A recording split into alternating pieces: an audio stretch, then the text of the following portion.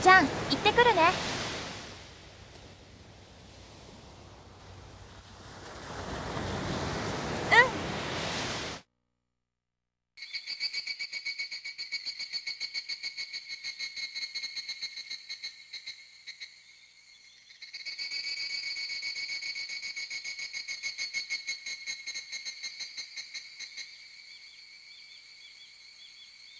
いやー、先生、おはようさん。飲みすぎで二日酔いになったりしなかったかね。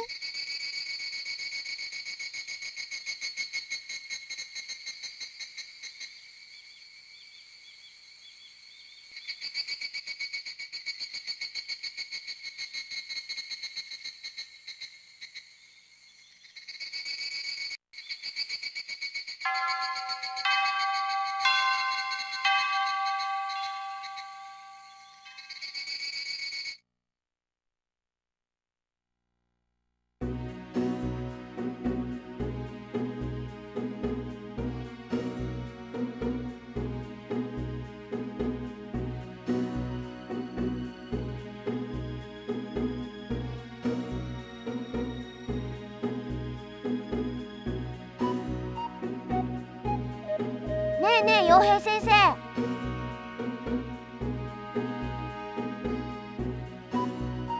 あの花の名前なんだかわかった？遠足行った時の。あ、そういえば陽平先生の宿題だったよね。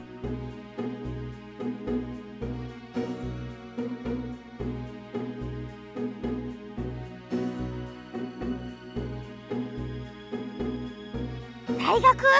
うわ、なんかすごい。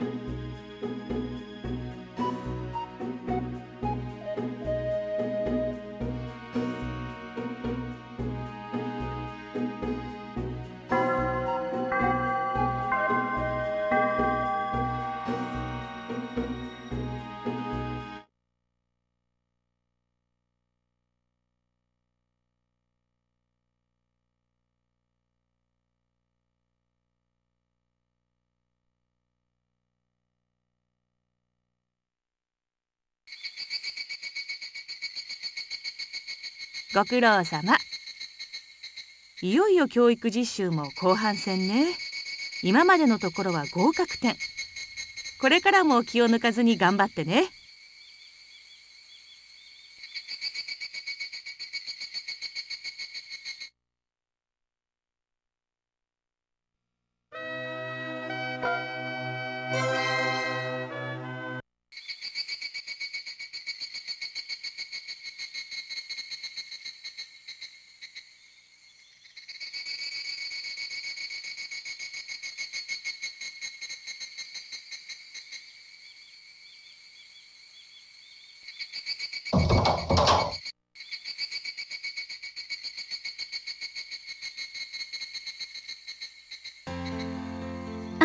先生、夕べはどうも。おかげで楽しかったですわ。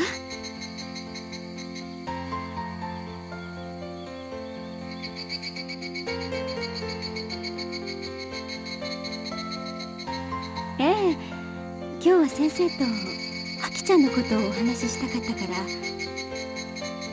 ら、よかったら外に出ない？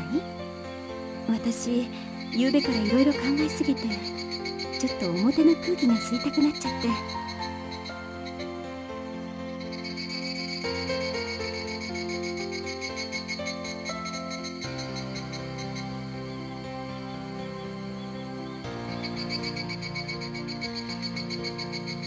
大丈夫。行き先と私の携帯の番号を入り口に貼っておくから。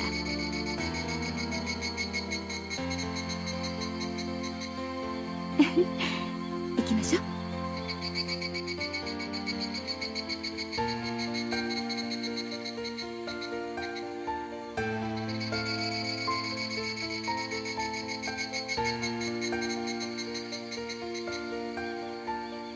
あー、気持ちいい風。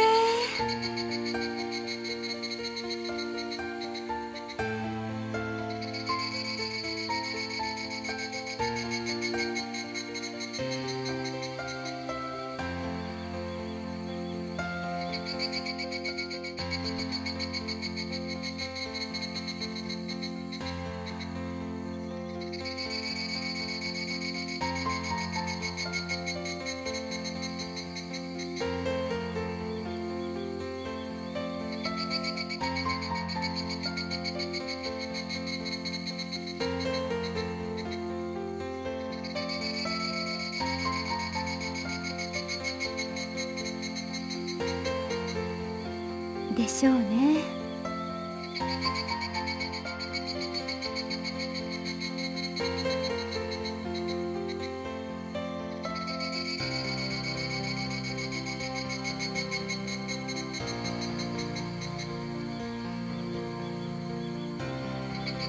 そうね。あなたはどう思う？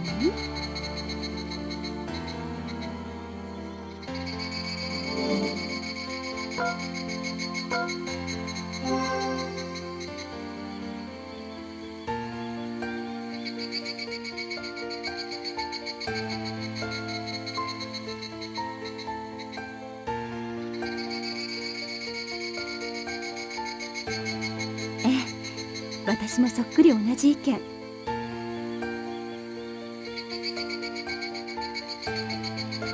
私の考え聞いてくれる？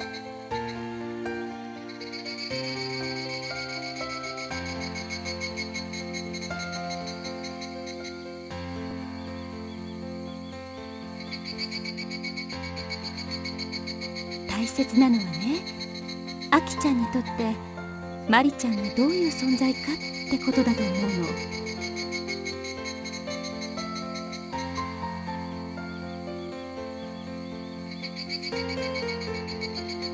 まりちゃんが現れたのはあきちゃんが1年生の時って言ってたわよね。それがどういう意味か気がついた？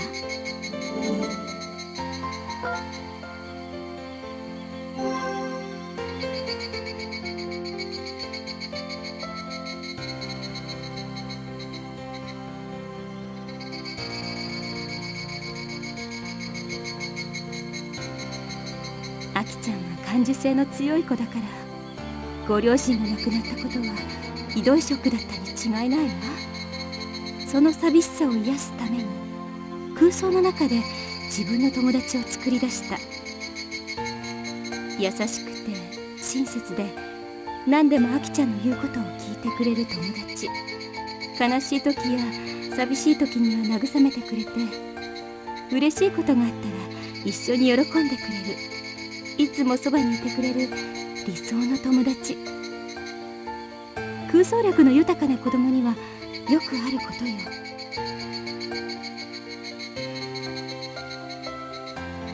でしょ？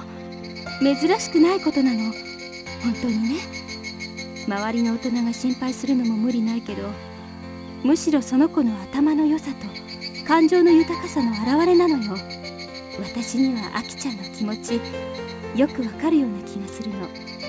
誰よりもよくわかる。なんて言ったら言い過ぎかもしれないけどね。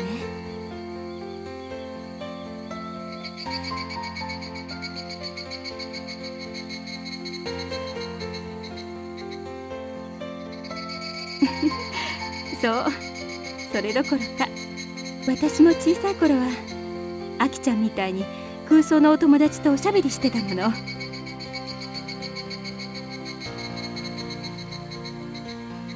ええ、私も一人っ子だったから兄弟が欲しくて。でも同性の兄弟やお兄さんだといじめられそうな気がして、空想の弟を作って一緒に遊んでたの。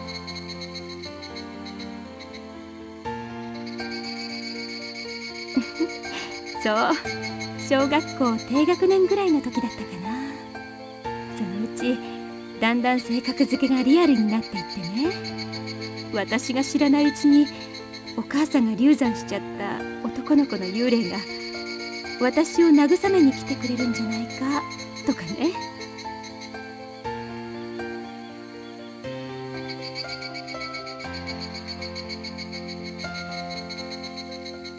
いろいろその時々で気に入った名前に改名してたから。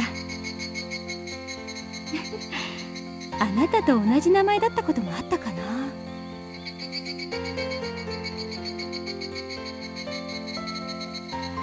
あ、ごめんなさい。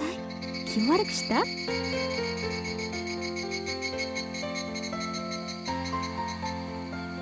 う、よかった。大きくなるにつれてだんだん出番がなくなっちゃったけど、でも時々その弟が今でもそばにいてくれるような気がするの。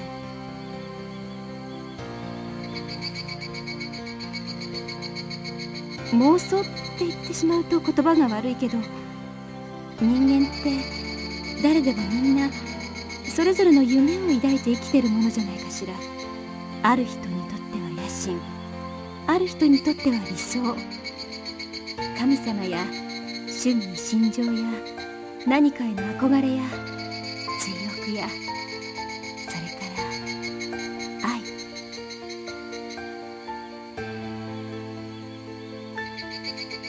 そして私やアキちゃんみたいに現実に適応するのがちょっと人より下手なタイプの人間は、そんな風に理想の友達を思い描いて自分が生きていく助けにするの。もしそれを誰かに壊されてしまったら、支えを失って倒れてしまうかもしれないわ。もし私たちがマリちゃんを奪ってしまったら、アキちゃんは私たちに裏切られたっていう思いを抱いて、今よりもっと引っ込み思案で人間を怖がるようになってしまう。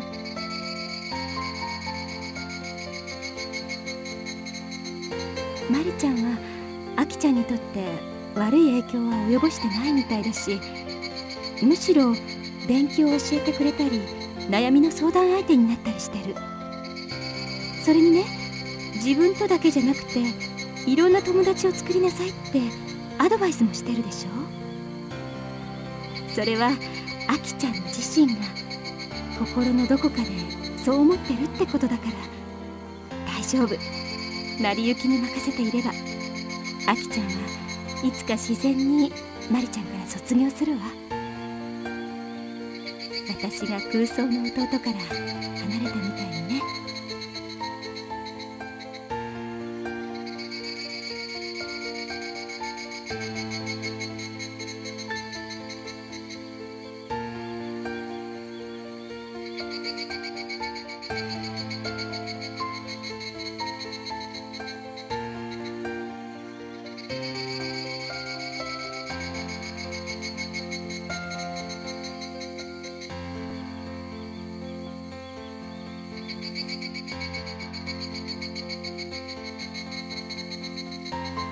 どうしたの？変な顔して。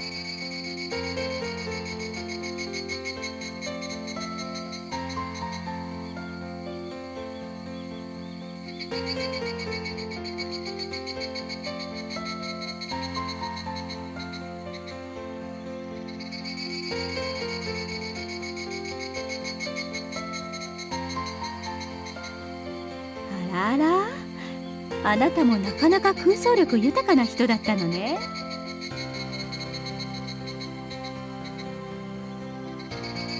そういえば神経科に行った先輩に聞いたことがあるわ。患者さんを診察してる時、明らかな妄想だって分かってる話を聞いてても、相手があまり自信たっぷり理路整然と話してると、なんだかそれが事実みたいな気がして、めまいのような気分に襲われるって。上手な嘘とか政治的なデマゴーグに惑わされる時ってこんな感じなんじゃないかって思ったそうよ。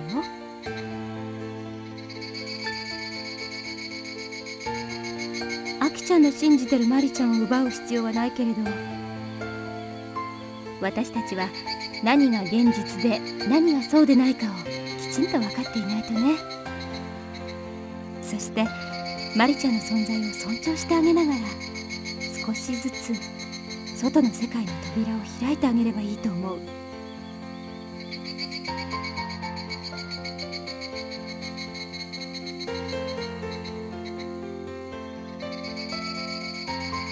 何？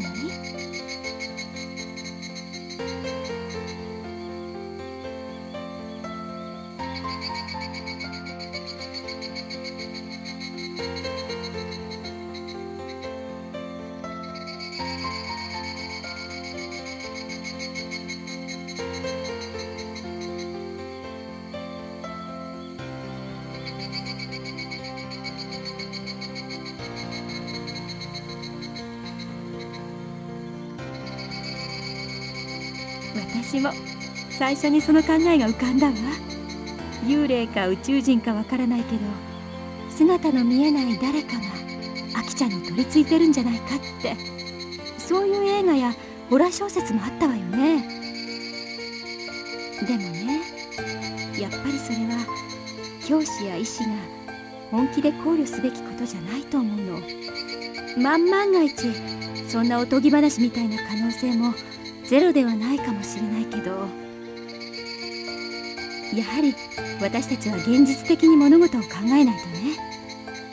それが大人の態度というものだと思うわ。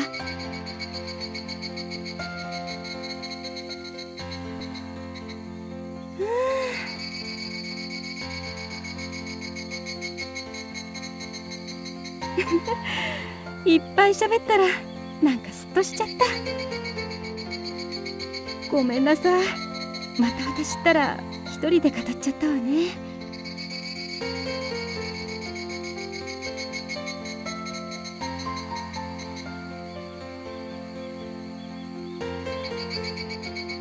前にもお酒飲んで永遠一人でみんなにお説教しちゃって、次の日みんなに集中攻撃されちゃった。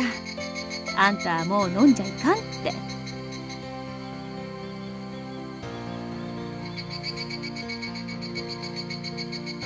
もちろん私とっくに20歳超えてるもの。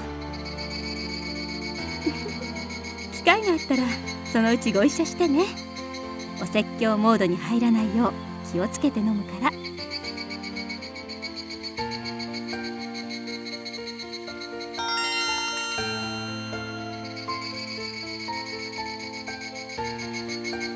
はい、もしもし。そうですか、わかりました。すぐ行きますわ。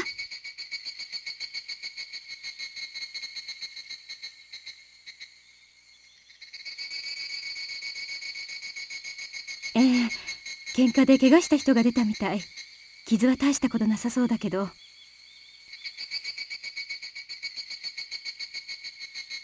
じゃあ私行きますね。話の続きはまた今度。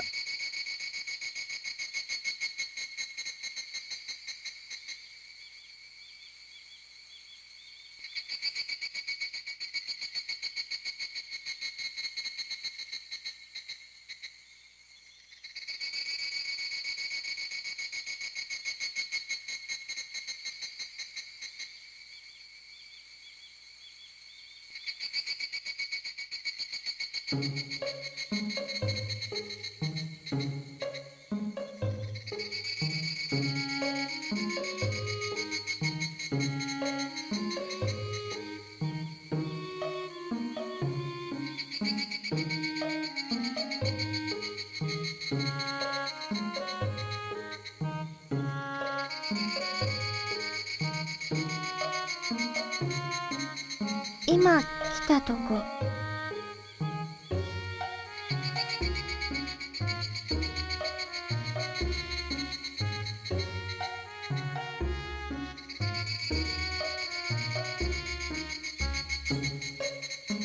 診療所に行ったらね、ナミ先生ここにいるって書いてあったから。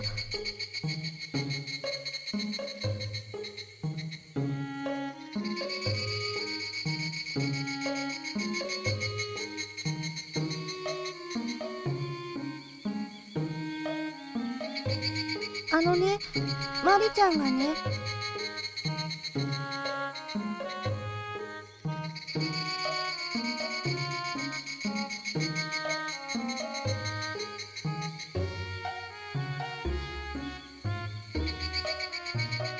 お祭りのことちゃんと2人にお礼言っときなさいって。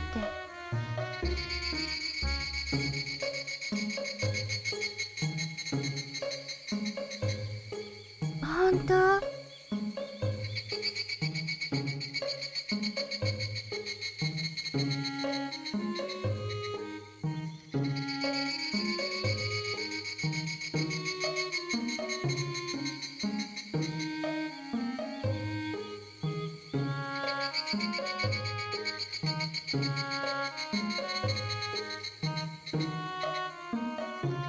みんないるから。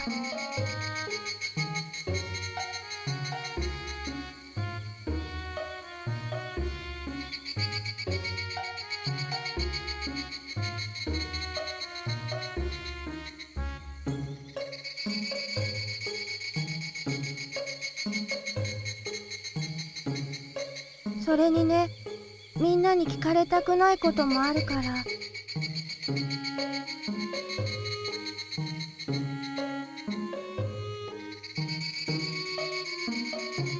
あのね、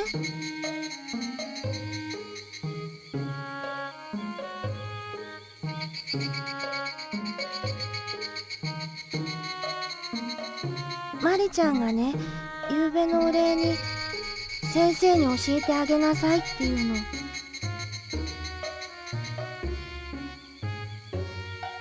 あのね、先生にナミ先生を守ってあげるようにって。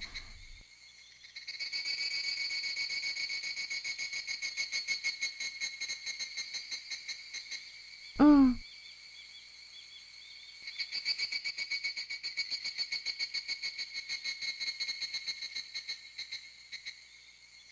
うん。このままだとナミ先生が壊れちゃうからって。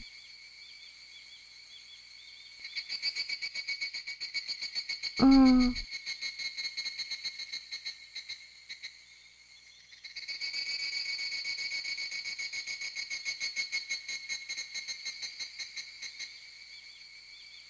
わかんないの。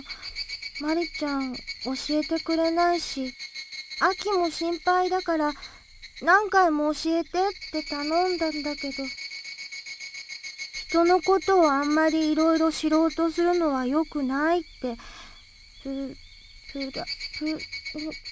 ラ、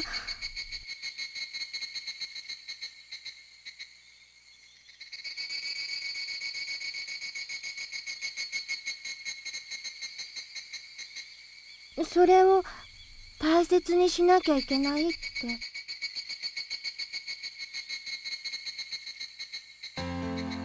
アキもナミ先生のこと大好きだから、先生、ナミ先生を助けてあげてね。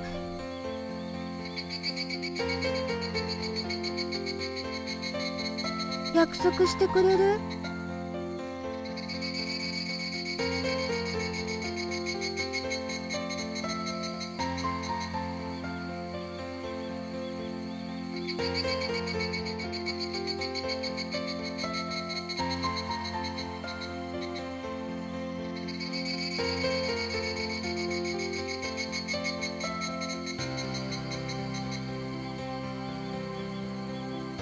じゃあ。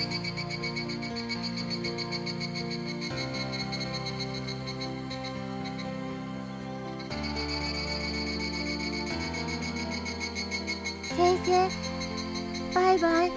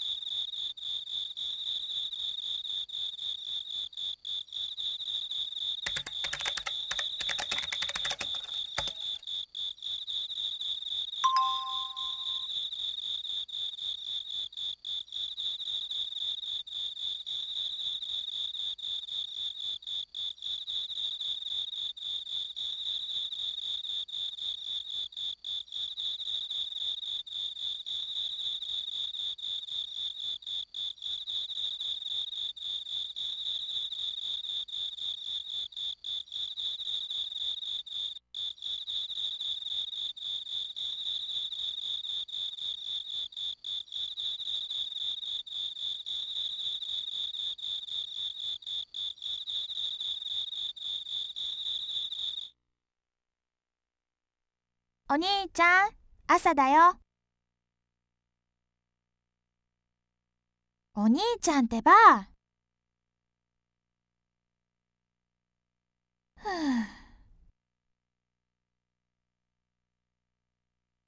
お兄ちゃんってば。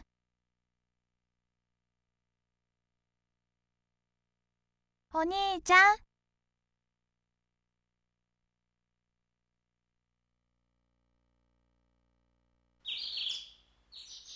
おはようお兄ちゃん。